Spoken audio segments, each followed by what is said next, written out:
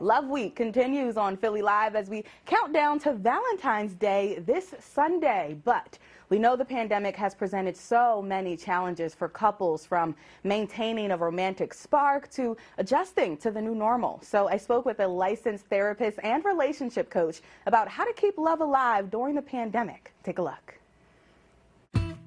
I love Philly. I lived in Philly for years. Oh, so that means that you know a bit about Philly's dating scene then. Oh, yeah. I'm a big Philly. Yeah. Or lack thereof. Whether you're trying to light the flame or keep it burning, licensed therapist and relationship coach Babita Spinelli says there are simple ways couples can keep love alive during the pandemic. When it comes to relationships, I am sure that you have seen it all.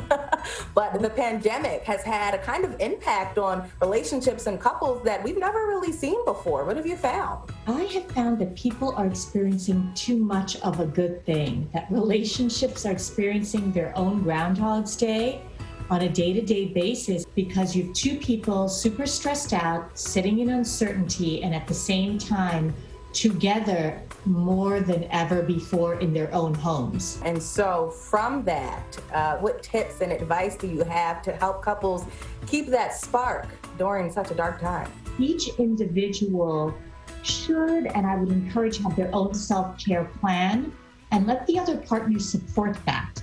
Because right now everyone's together a lot and they need a little breathing room. So if they can lean into their partner and say, I need to go for a bike ride, I need a break, I need to read a book, they can then feel recharged with each other and then come back to each other. So that's an important one. What do you mean by what's your twitch level? Is that, at what point are you about to tick off?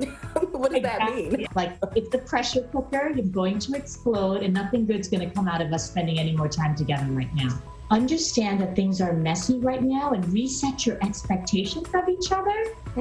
But realize that, your partner may not exactly be, the guy or the girl that you were with pre-COVID. Yeah, that is true, because as people have lost their jobs, they've lost loved ones, so much of their life has changed. Yes, there is so much loss right now.